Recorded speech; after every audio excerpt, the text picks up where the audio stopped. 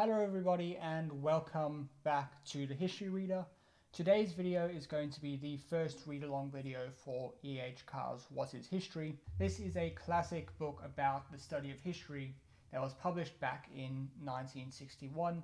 It is originally a series of lectures that E.H Carr gave at the University of Cambridge, which were then condensed and written down to form the book. And each chapter is one of the lectures. So in that way, it's quite similar to Richard Feynman's kind of foundational physics books, 6 Easy Pieces and 6 Not So Easy Pieces, which are just chapters taken out of his lectures on physics. Those you can find online. Richard Feynman's books are considered to be some of the best science communication out there. And I would say that this is probably an equivalent for the study of history, though of course it sits in a continuum of our understanding of the study of history. So a little bit different to the role that Feynman's lectures play. So this is one of the most popular books. I do have my notes here if you see me looking down. So this is one of the most popular books on history. It's one of those ones that when people apply to universities and stuff, they'll write on here that they read this book and realize that they want to study history. It's been surpassed a little bit in that kind of popularity by Richard Evans in Defense of History, which will be our next entry into this read-along series, but it still is taught. I got taught it in one of my foundational history courses. We read chapters of this book and spoke about them in lectures and in classes. So in this video, we're doing chapter 1 and chapter 2. They are titled The Historian and His Facts and Society and the Individual. I don't actually have a copy of the book. I've read it on my Kindle. I'm trying to find a copy of the book in a local bookshop rather than buying online now that we've opened up here in Sydney, but I'm struggling to find it, which is a little bit frustrating, but we'll make do. So, chapter 1, The Historian and His Facts. This is probably the most well-known chapter. Obviously, being chapter 1, it sets the groundwork, but it also is a foundational concept in history and a foundational debate in the study of history. What role does the historian play, and what role do the facts of history play? So in this chapter, Carr is trying to go through this debate and think through it and come to a conclusion on what role the historian plays. And he has some interesting ways of doing this. So the first thing that Carr does is he explains or he defines the historical fact. And he defines this as a fact that gets used by historians and accepted by historians as being sort of important enough in history to be noted, to be written down, to then be used by other historians and perpetuated. He uses, for example, Caesar's crossing of the Rubicon, which is just Caesar crossing a sort of smallish stream, really, which doesn't necessarily have to be an important fact, but it in the narrative of history that we have come to understand, it is an important fact. And so it becomes one of these important, these facts of history. Obviously, everything that has happened in the past could potentially be a fact of history, but it doesn't necessarily have to be. Now, this is a contentious point. There are people who there are people who criticize Carr for his interpretation here by kind of saying that just because something gets missed by historians and sinks into obscurity and we forget about it doesn't mean it's not important. And there's probably a fairly dangerous way of looking at what is a historical fact, because it means that certain stories are going to get forgotten, stories that never got written down. Because they never got written down doesn't mean that they're not important, and they're not important to our understanding of what has happened in the past. It just means that at some point people didn't think it was important enough. And so there is some criticism here. But we're focusing on what Carr's argument is. One thing that Carr does at quite some length here is talk about this role of editing original documents to show that even original documents can not give the full picture of historical events. So this definition of the fact, though, goes into Carr's argument that even original documents that we're going to look at have been edited to some degree. They're not true representations of the past. They're not, for example, like a video of the past. We don't have that. We have these documents which have been written by people, and we get into this in the second chapter a bit more, but they're written by people in the past, and those people have reasons they're writing those things down. They have unconscious biases. There are things that they are writing down that they want the reader to know. There's things that they think they want the reader to know, and there's things that they just want to think about themselves, and those things get written down. One of the examples that he gives here is our understanding of religiosity in the Middle Ages. It's generally accepted that the Middle Ages was quite a religious time, but of course we see the Middle Ages through histories written by the clergy, and so of course they are going to place religion quite high on their list of things that are important, and so of course that's going to come through in the histories and the chronicles that they write. It doesn't mean that it's wrong, but it's something that we should be aware of. Another example that he uses is Gustav Stresemann's papers. Gustav Stresemann was the foreign minister in the Weimar Republic, and when he died he had a whole collection of his papers, so things like his journals and his diaries and letters and things like that, which were then curated by, I believe, a family member and published in several volumes in German. Those several volumes were then translated into English, and which we now have. So that English volume that we have places importance on Stresemann's work and negotiations and all the work he did to do with the West as more important, more impactful than the work he did with the East. After the Second World War, we actually, by luck, came into possession of the original papers, the unedited papers, and we can see the differences in each stage of editing through the original curation and then the translation that these documents went through, what was left out. And it's not left out for any reason necessarily other than just certain people thought things were more interesting or important or whatever. It's not to hide anything necessarily, but it's quite interesting to think about this process. And Carr even says, look, Stresemann was more successful in his dealings with the West and his dealings with the East, so even he had placed these things as more important.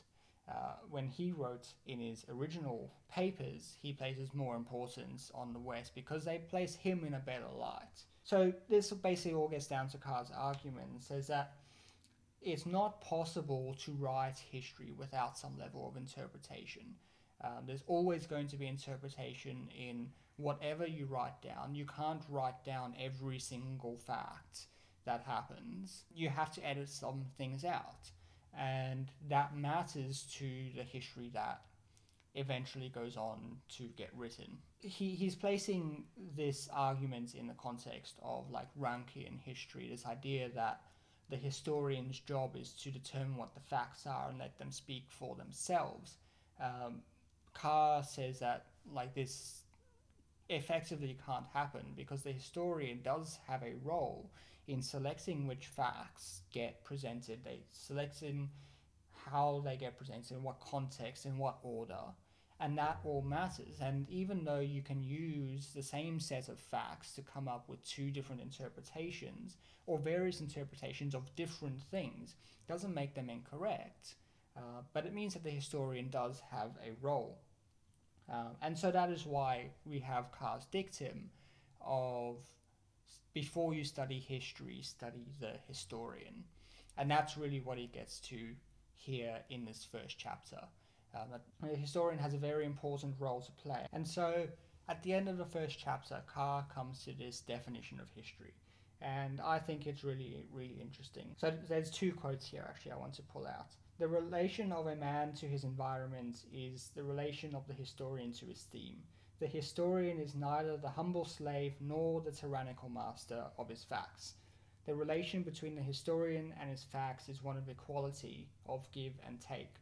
And then a little bit later he writes, my first answer therefore to the question, what is history, is that it is a continuous process of interaction between the historian and his facts, an unending dialogue between the present and the past.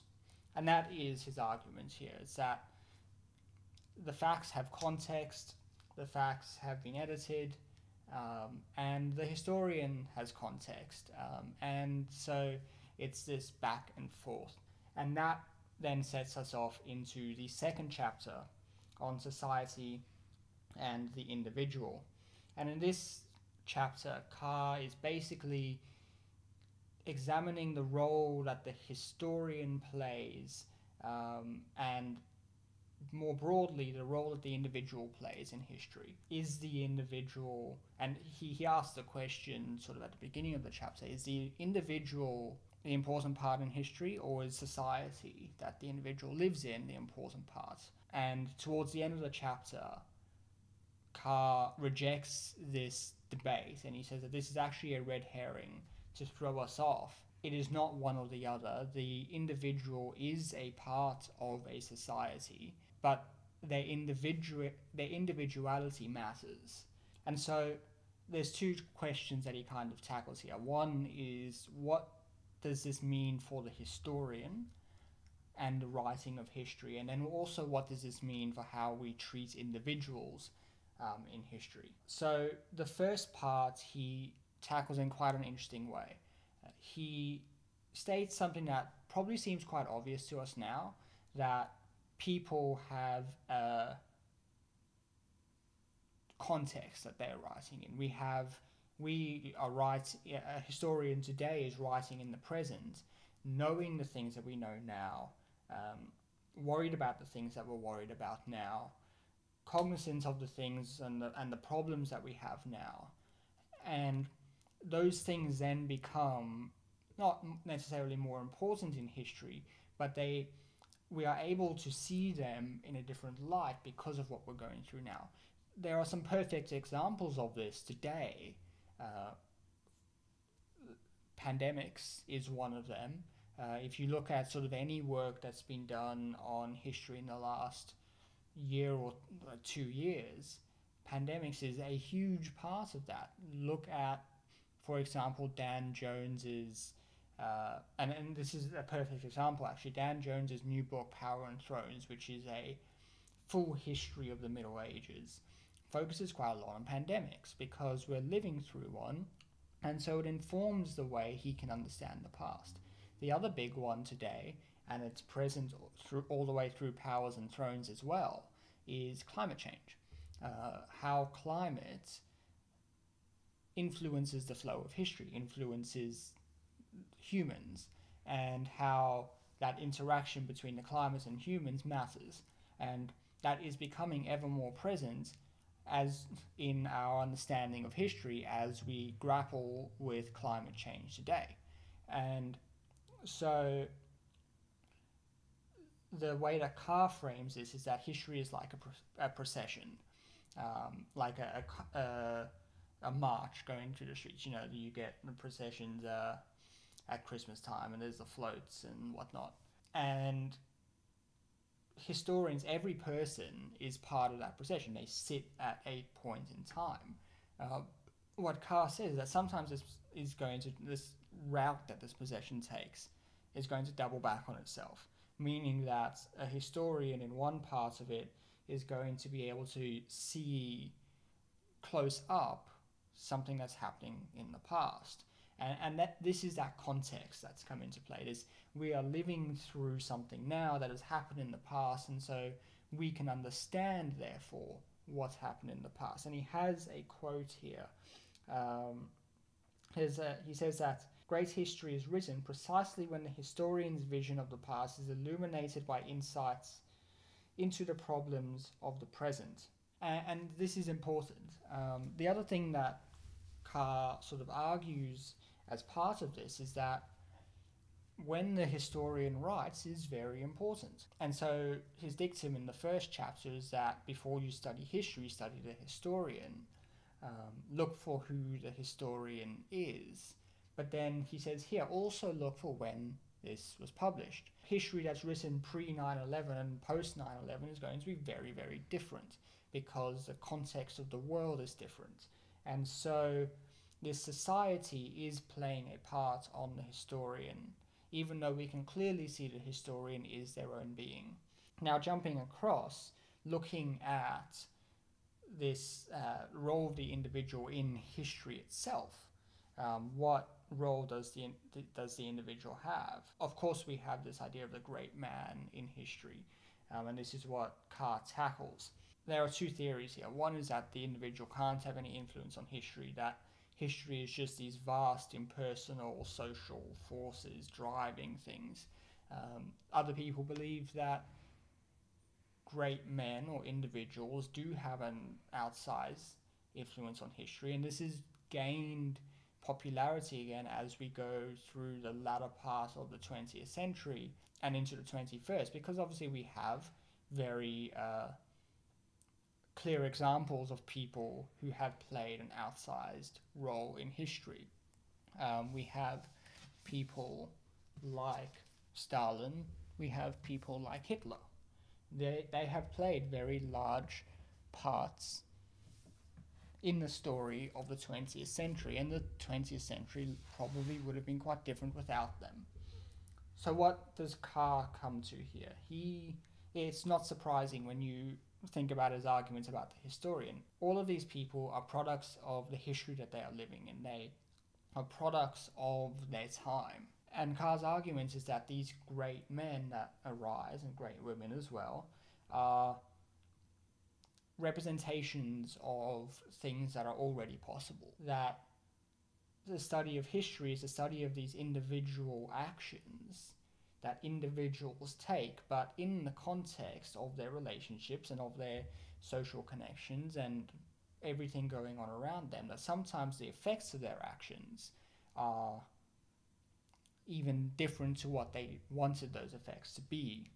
And this is really, really important. He says that numbers matter in history. There's an interesting quote here. He says that it is easier to call communism the brainchild of Karl Marx than to analyze its origin and character, to attribute the Bolshevik Revolution to the stupidity of Nicholas II, or to German gold, and to study its profound social causes, and to see in the two world wars of this century the result of the individual wickedness of Wilhelm II and Hitler, rather than some deep-seated breakdown in the system of international relations. And so what he really gets to here, and this is a quote that I've pulled out, he says that the view which I would hope to discourage is the view which places great men outside history, and sees them as imposing themselves on history in virtue of their greatness, as jack-in-the-boxes who emerge miraculously from the unknown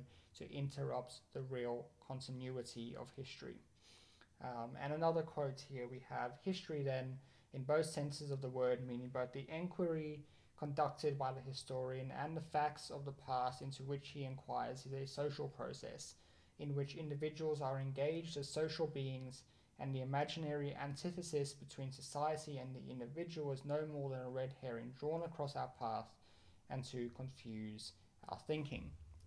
And so Carr comes to the conclusion here that the individual matters, the individual does things, and it's important for us to understand why the individual does those things and why the individual thought they did those things, but also to look at what the effects were on a grander scale, and to understand that the individual is a product of the time and place in which they live, and is also the historian is also a product of the time and place in which they live. And understanding both of those things can allow us both to write better history, but also to understand history that we read in a deeper and more profound way. So those are the first two chapters. Hope you enjoyed them. If you did enjoy the video, please leave a like on it and subscribe. I'll be doing 2 more of these, so 2 chapters in the next video, 2 chapters in the final video for this series, and I hope to see you in those ones too. Thanks for watching. Bye.